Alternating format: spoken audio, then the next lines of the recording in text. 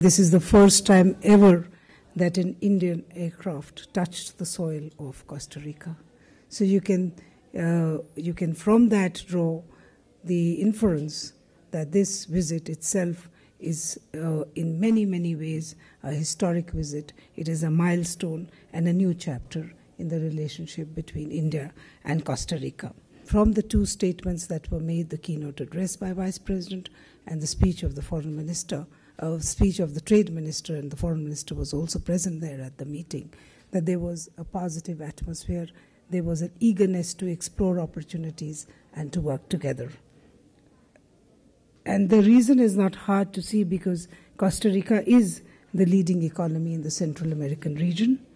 It has a strategic location, and it has a long, long tradition of democracy, which, with a growing economy, just like India's growing economy, with a focus on IT and a focus on growth. Therefore, we are natural partners.